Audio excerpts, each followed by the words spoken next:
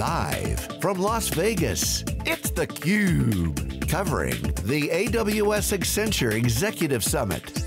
Brought to you by Accenture. Welcome back, everyone, to theCUBE's live coverage of the AWS Executive Summit here at the Venetian in Las Vegas. I'm your host, Rebecca Knight.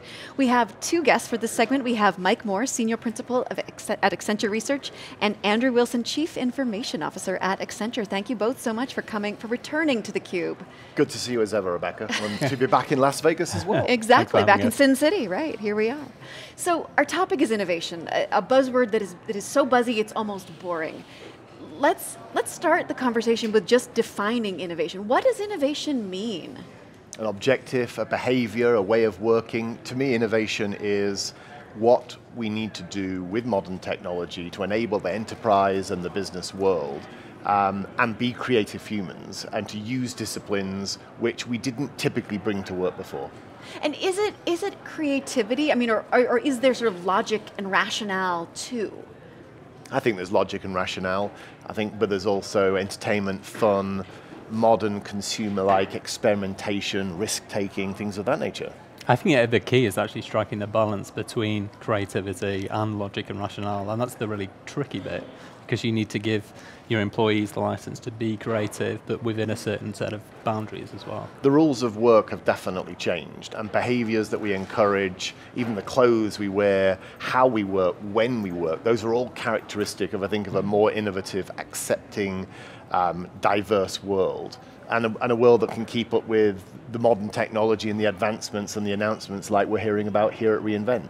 It's the ultimate right brain, left brain behavior and activity. So Mike, you have done some research recently about the hallmarks of innovative companies, what they do differently from the ones that are not innovative, that are failing here. So tell our viewers a little bit about what you found in your research.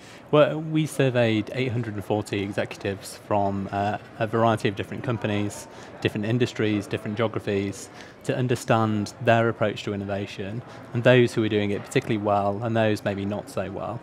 And around about 14% of our respondents were turning their investments in innovation into accelerated growth. And there were lots of different reasons for their success, but three things really stood out. So first of all, they're outcome-led in terms of the way they approach innovation. So they put a clear set of processes around their innovation activities and then link those to operational and financial performance metrics. They're also disruption-minded, so they're not just pursuing incremental tweaks to their products and services, but they're investing in disruptive technologies that could actually create entirely new markets. And then finally, they're change-orientated. They're not just using innovation to change their products and services, but also to fundamentally change the nature of their own organizations as a whole. So 14% are doing are knocking it out of the park. Does that mean the rest of them are all laggards, or are sort of some in the middle? What is the state of innovation in industry today, would you say, Andrew? I would say it's hugely variable by industry, geography, type of company, and individual instance of leader and culture. But I'm sure that the most successful companies, those that are pivoting to the new, those that are imaginative, those that are recently arrived, all have that DNA that we're describing, all have that way of working, all have that ability to operate cleverly, intelligently, humorously, and at speed. I think innovation is very much characterized by something that can be fast, fail, do, step, move sideways, do again. The way of working has changed in modern enterprises. We as CIOs have to accept that. We have to speed up. We have to create the environment in where that productivity, where that creation can occur. And I think all of that's key. You keep mentioning this, the way of working has changed. And I think we all sort of know what you mean, but explain a little bit what you're seeing. Experimentation, the ability to get more done with the resources that you have. So here we are at AWS reInvent, cloud-based operations. Cloud gives me as a CIO, the means to do more quickly, more rapidly, at greater scale, in more places than I ever could have imagined in my old-fashioned data centers. So the services we can consume, the data we can connect together, the artificial intelligence we can bring to it, the consumer-like experience, all of those things, which by the way, are drawing on innovative behaviors in their own right, are absolutely what the game is about now. How does AWS figure into your cloud transformation?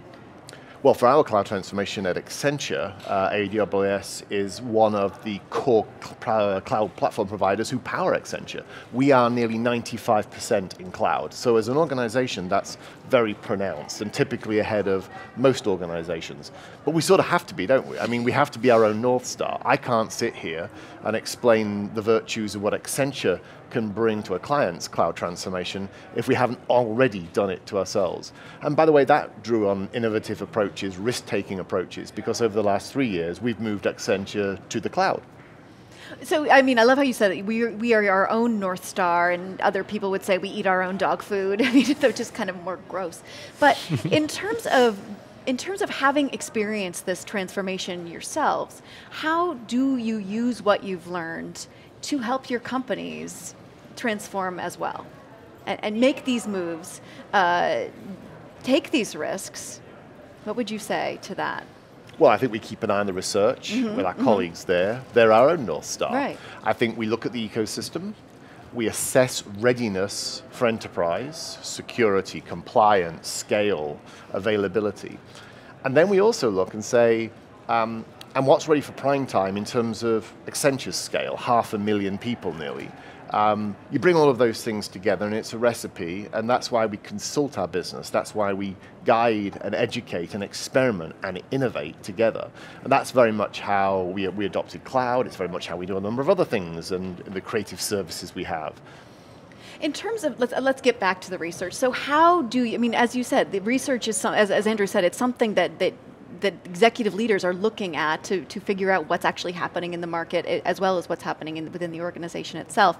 So how do you set your research agenda in terms of figuring out where you want to focus your time and energy and resources? Well, I think we do it in a very similar way to which we, in which we consult with clients. We speak to them. We talk to them about some of the key issues that they're facing, and we always interview a series of executives and also academics to get their perspective at the start of a project. And that's something that we did in this particular instance. And what we heard from many executives was that, to the point that Andrew was making before, the speed and scale of innovation today is happening at a completely different pace than in the past. So product cycle times are just diminishing in every single industry. And as a consequence, executives now need to build new innovation units to make sure that they can respond to that changing market. So that's what we wanted to explore through the research.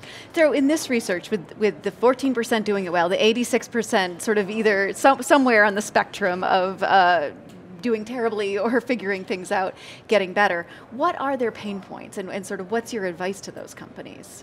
Well, I think if we take the positive spin on it in terms of what the companies are doing well, one of the points that Andrew was making before was how Accenture works with other partners to become more innovative itself.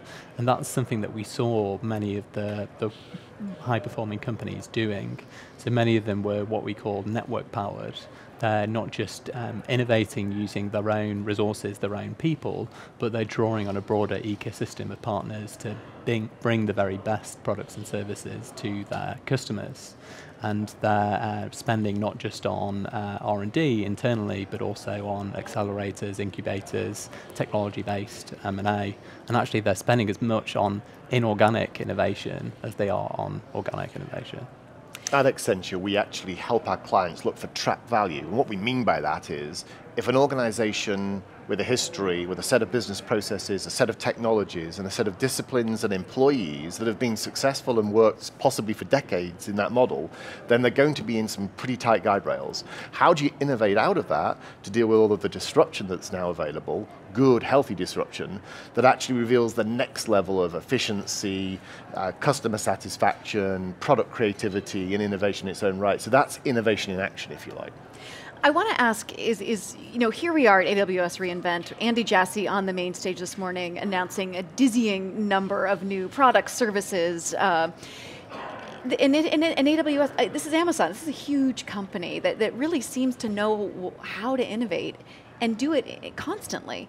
But is that, I mean, can every company be Amazon? You know what I'm saying? I mean, is this really possible and attainable? Is there such a thing as innovation fatigue, perhaps? Well, exactly, right. My view is that you have to find a way to make innovation a constant and a norm. It doesn't mean that you always have to operate with the same ridiculous pace, but creativity and pace do go hand in hand to a point. But to be ahead, to stay ahead, and to lead an organization of technologists who can comprehend all of these announcements. So you have to innovate in both how you lead and operate as well. It's not just your product, it's your behaviors, because there's just so much coming all the time. Right, and we've seen a number of large companies, not necessarily technology companies, but I'm thinking of Sears and Toys R Us that have really, you've seen what can happen. Look at the attrition in the Fortune 500. And you can see how companies have a half-life now, which perhaps is very different to 20 or 30 years ago. Right, exactly. Well, Mike and Andrew, thank you so much for coming on theCUBE. This was a really, really fascinating discussion. Thanks. Thank you, good to see you again. I'm Rebecca Knight. Stay tuned for more of theCUBE's live coverage of the AWS Executive Summit.